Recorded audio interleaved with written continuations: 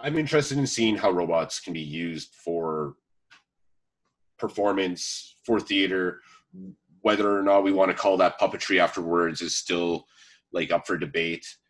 Um, I think it really kind of expands on the idea of what puppetry could be. What I'm making is like an aquarium that is a puppet installation that is going to simulate what it'd be like to watch a regular aquarium. People will interact with the sensors, and then my fish doing my puppet stuff can also be interacting with how people are interacting with the aquariums.